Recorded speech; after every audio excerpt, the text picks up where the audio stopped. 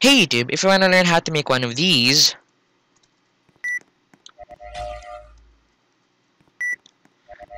then stay tuned.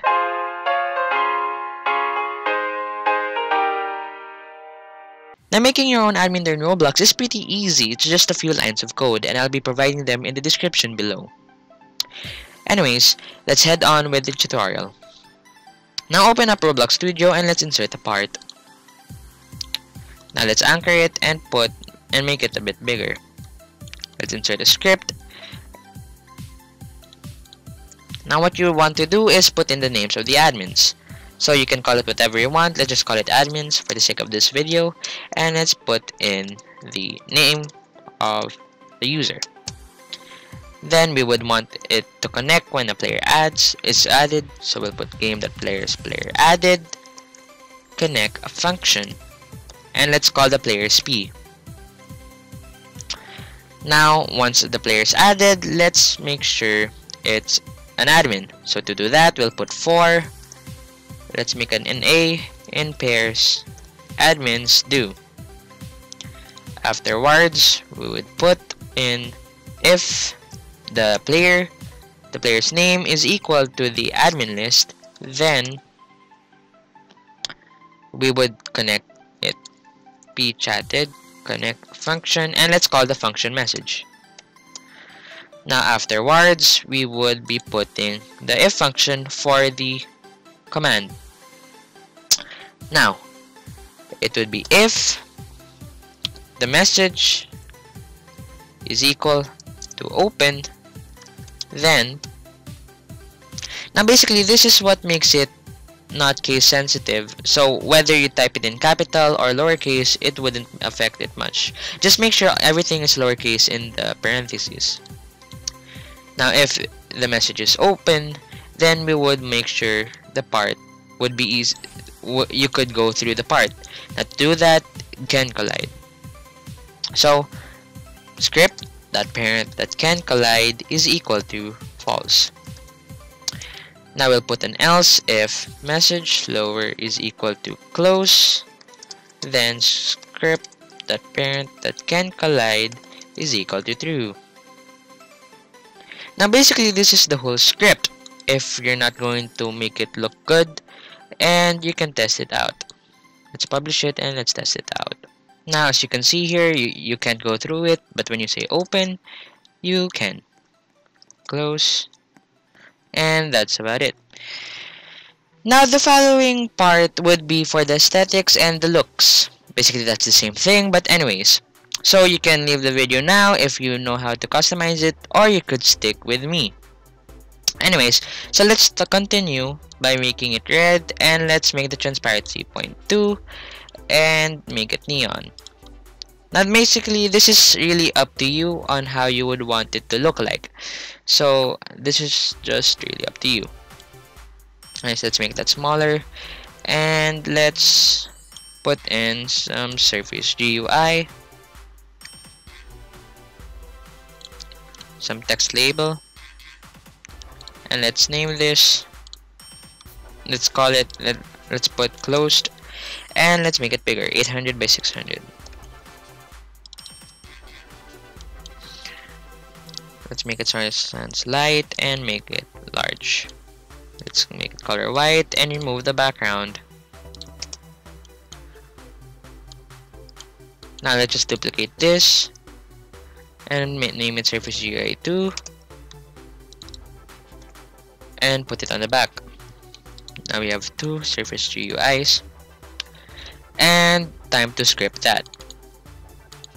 Now after that, let's make sure the color changes. So script.parent.brick color equals brick color.new, and let's make it bright green. Now take note that the colors are case sensitive, so be sure to research about that in the Roblox wiki. After that, let's make the surface GUI's text change. Text label, the text is equal to open. Let's copy and paste that, and let's make it surface GUI 2. Copy and paste these two, put it on the bottom, and make it closed. Now, good technique in scripting is that you can copy and paste everything, not everything, but most things, to make it easier and faster. Anyways, after that, let's add in some sound effects. So let's go to Toolbox and get free models. Or you can get your own if you want to. But for the sake of this tutorial, I'm just adding some from the Toolbox. Anyways, let's get a beep sound. I'm going to go with this one. Let's check it out. Yeah, that's good. Let's name it beep. Put it inside the part so it comes from this part. And let's also add in a force field. I have one in my inventory. And put it in the part also, and let's just name it FF for force field. Now let's put these two to work. Now every time it opens, let's make it beep. So script.parent.beep, play. Copy and paste that for faster scripting. And now let's add in a force field effect. So every time you touch it, it lights up. Since it's a different function, let's put it down here. So if the parent of the script is touched, let's connect it and make it a function.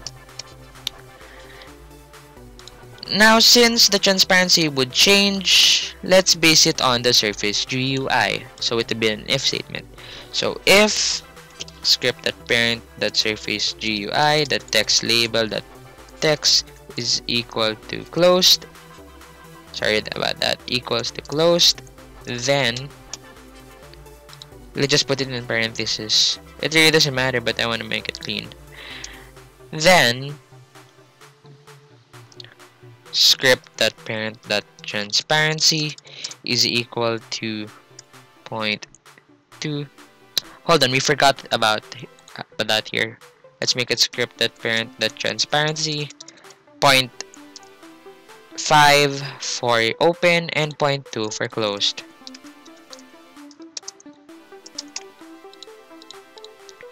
Same here. So since it's 0.2, hold on. Oh, sorry about that. 0.5. And let's make the sound. So script.parent.ff, play.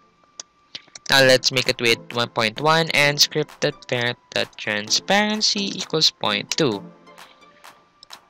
Now we'll make it opposite if it's closed. So let's just put else and copy and paste this one. And let's just make it opposite, 0.2 and 0.5. And that's really about it. Let's publish it and test it out. Now here is our glowing door. Let's touch it. Yep, there's some sound, and let's open it. Close it. And yeah. Now let's add in a little more decoration to make it look good. So let's put in another part and let's make this neon. Let me put the grid here, put it there. Let's put it all the way here and duplicate that. Move it here. Duplicate that. Let's move that there and duplicate that again, and let's make a wall. So let's duplicate this, move it here, then let's make it concrete. Let's build a wall, duplicate that,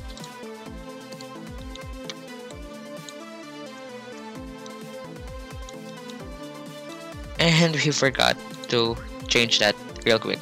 Let's change it real quick. Smooth, the surface, smooth, and smooth.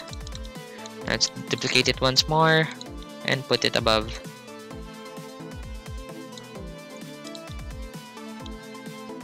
Let's make it all the way here. And yeah, let's publish it. And here is the final result of what we made.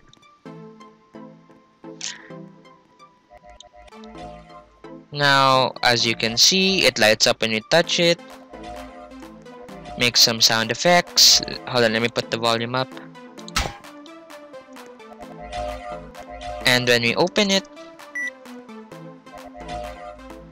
and when you close it, and as you can notice, even though our capitalization is different, it still works. Anyways, that's it for this video. If you like this video, you know how the like button works, and it would be great if you could subscribe. Also, I'm making some music, and it would be great if you could check it out. See you in the next one.